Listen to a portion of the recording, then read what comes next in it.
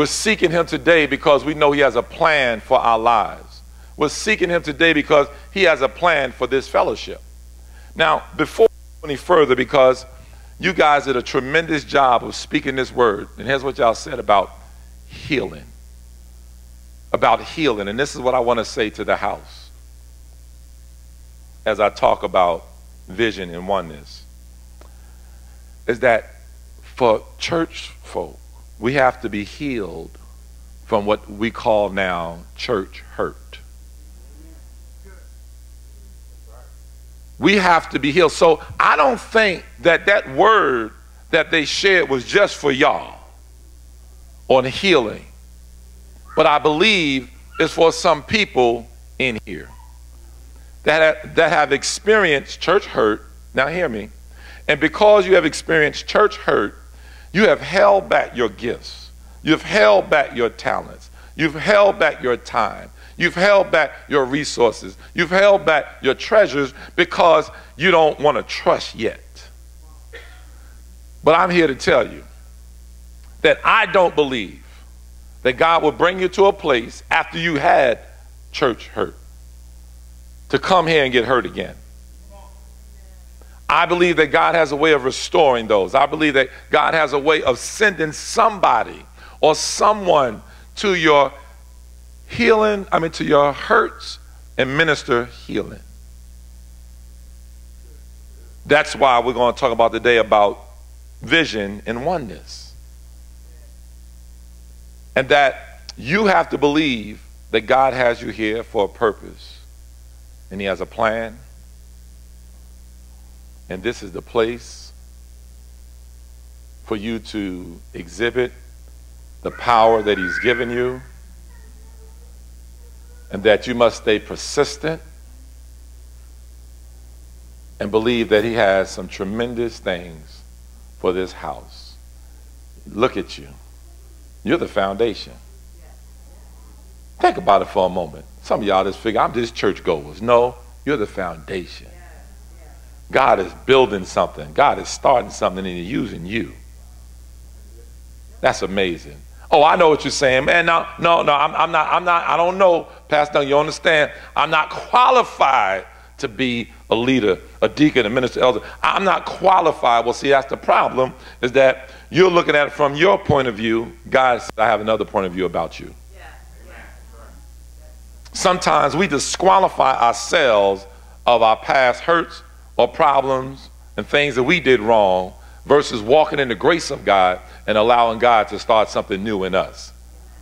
Philippians 1:6 says, he that begun a good work in us will complete it until the day of Christ. Do you believe that? Matter of fact, I just go back and rewind, because Paul said like this. He said, to be verbatim, he said, I'm confident of this. I am confident of this, that he that begun a good work in you will complete it till the day of Christ. He's not hoping. He's not guessing. He's not wishing. He's confident that he's starting a good work in you. And here it is, this second anniversary. Oh my goodness. And you're ready to get busy. I can see it in you. I can see it in you. I can see you being healed from your hurts. Matter of fact, every head bowed, every eye closed. We're going to come against that right now in Jesus' name. That spirit of not trusting it. Father, in the name of Jesus, we bind up every spirit that the enemy would try to bring about not trusting.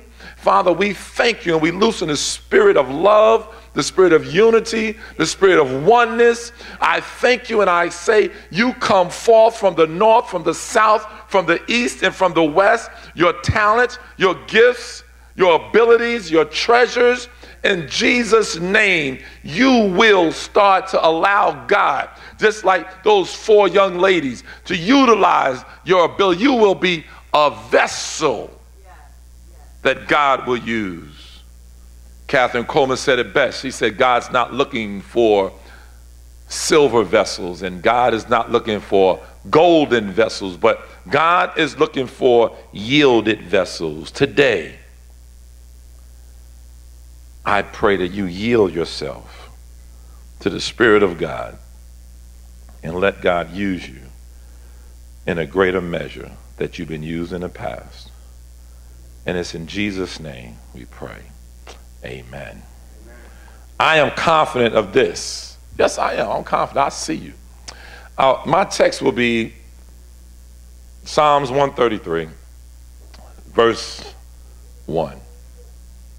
And John chapter 17, verse 21. And it reads in Psalms, behold how good and pleasant it is for brethren to dwell together in unity. Can the house say unity? Unity. Can it say it again? Unity. Unity. If you believe in unity, can you say it like you mean to say unity? Unity. Okay, that's what we're talking about. We're talking about vision and oneness.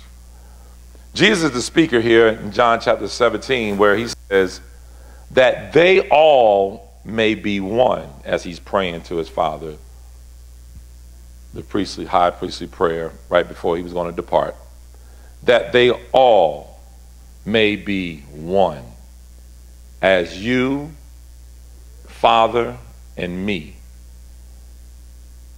and I are one, or in you, excuse me, I and you, that they also may be one in us, that the world may believe that you sent me.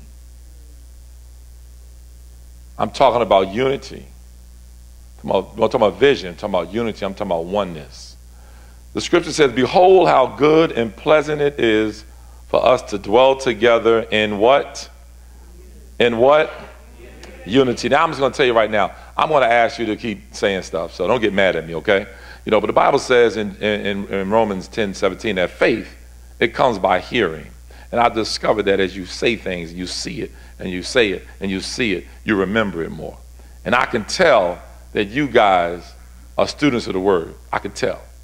So that's why I'll be telling you to say it. So don't get mad at me. Amen?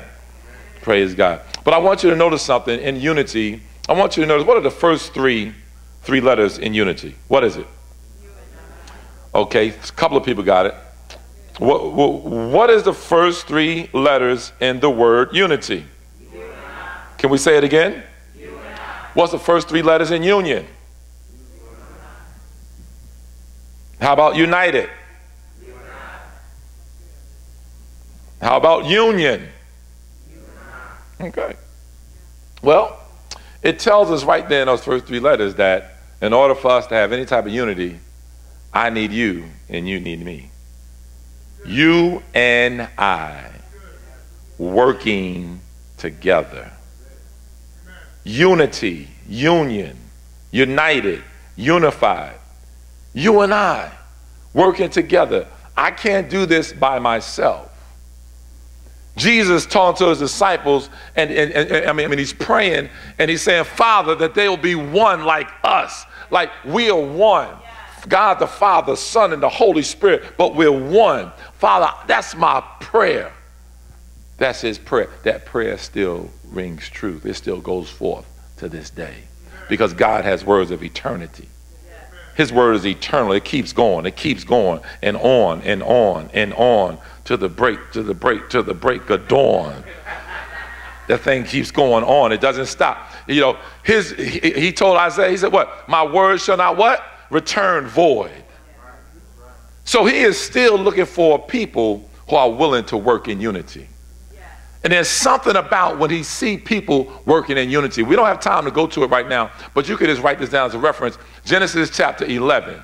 Genesis chapter 11 will remind you about unity. It'll remind you about oneness. Even though these individuals, when they was building the Tower of Babel, and these individuals apparently had the wrong motives. But God said, let us, this is what the scripture says, let us go down. See, I want you to understand, everybody say us. See, now, hold up. Genesis chapter 1, verse 26. God said, let what? Us. Create man in our.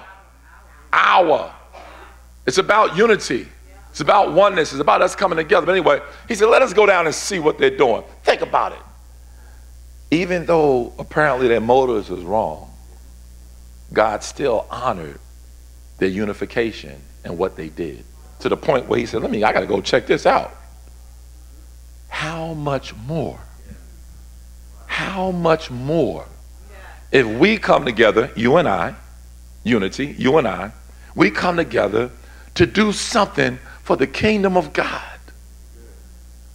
Don't you look at yourself and say, I can't do it. Get I can't out of your vocabulary. So many believers, so many people suffer with can't-itis. Do you hear what I just said to you? When you see something that seems totally impossible, you say, I can't. But see, it ain't for you. If it looks impossible, that's why you need God. Philippians 4:13 is my favorite scripture. It's the first verse that I ever remembered verbatim. I'll never forget it. I was a junior in college, and I wanted to be like the preacher. I said, I want to quote a scripture too. They quoting all these scriptures. I'm like, man, I know how to quote all, I know how to sing the songs, I know how to rap and everything, but I don't know no scripture. And I wanted something that was applicable, that's something I can apply to my life. And because I was a student athlete, it made sense to understand Philippians 4:13. For it says, I can do all things through Christ, who strengthens me. So what that did was that gave me the confidence. So if I'm playing or if I'm running or I'm lifting weights and I get tired, I get fatigued, I go back to that scripture, I can do all things through Christ. I can do all things through Christ. Man, I got a test, I got to study, but I got a test. Man, it's hard, but I can do all things through Christ. Man, I just got saved, and I really don't really know how to walk in all the things of God, but I can do all things through Christ. So it taught me to have a can attitude versus having can't-itis. Philippians 4:13, it says, I can do. See, the first three words says, I can do. As Christians, we should be can-do people. Oh, I could do that, you know, in the will of God. You know what I'm saying? Oh, I could do that. I'm up for the challenge. I can do, not I can't. And so the reason why I said that, because there's some leaders here that need to come forth. But you're saying, I can't. I can't stand up and speak so eloquently like pastor and his wife. I can't do that. You know, I'm not a singer. I can't really sing. Man, if they find out what I used to do, man, I can't stand before nobody and pray. But the problem is you're looking at it from your perspective. You're not looking at it from God's perspective. God will use you if you're willing to be used. For remember what I just told you in the prayer. God's not looking for silver vessels. He's not looking for golden vessels. He's just looking for what? Yielded vessels. Are you yielded? Yielded. Man, God could do some great things in you. So I'm looking forward to some great things here. I am so looking forward to that. But God came down in Genesis 11, and he saw him doing something great. And as my wife and I was driving down this road, and we saw the sign. Goodness gracious alive. I saw a sign, and it was blue. And it says Heirs, and I looked at it, I said, there you go, baby. Took that left, came up in here. Man, I said, that is so awesome. He got a sign. I said, my man got a sign. I mean, I'm telling you, he got a sign, a big sign. I'm like, when we first came here, you needed a GPS, you needed a map, and you needed about 14 people in the city to tell you what a church was. Come on, somebody. You know, anytime you have to tell somebody, look, my church is on such and such street. And then you go, how to get there? Okay. When you make that right on the boulevard, you got to make that quick left. You go up the hill, don't go too far. So take that left, and then you'll see a truck and a house over there. Once you go through that, you only got to go 2 miles, and then right around the corner, that's where the church is.